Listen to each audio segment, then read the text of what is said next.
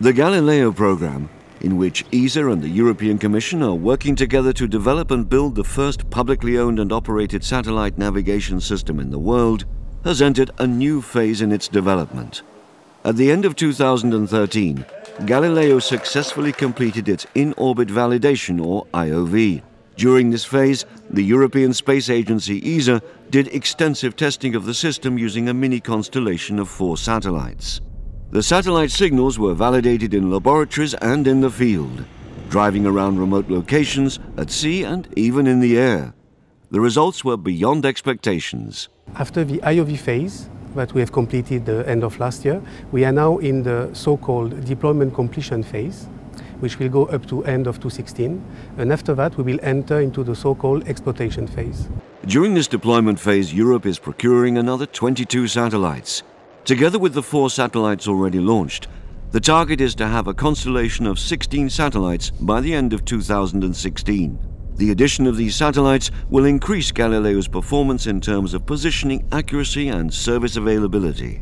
The ultimate program objective is to deploy a 30-satellite constellation for the overall system. However, the provision of improved navigation services is also dependent on the upgrade of the ground segment, which will need to be expanded accordingly. The Galileo ground segment is made of control centers, which are located in Germany and in Italy, and a number of remote stations, which are necessary for the control of the satellites, for the uplink of the messages, or for collecting the data coming from the satellites.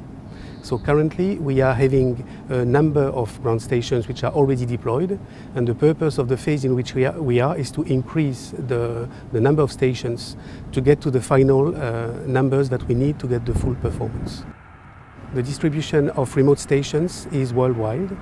We need in particular to have stations in high latitudes to be able to communicate with the satellites frequently, and also to have stations which are around the equator, where we have less contacts but longer ones.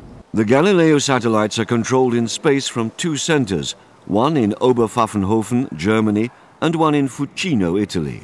This is where the navigation message is generated and uplinked to the satellites via the remote stations. The satellites then broadcast the navigation signals, including the latest message prepared by the ground segment. As part of the deployment phase, both centers are being upgraded so they can act as a backup for each other. With the successful in-orbit validation phase and the ongoing deployment phase, with the launch of the next 2 Galileo satellites this summer, Europe's Galileo program is well on its way. But new challenges still await ESA.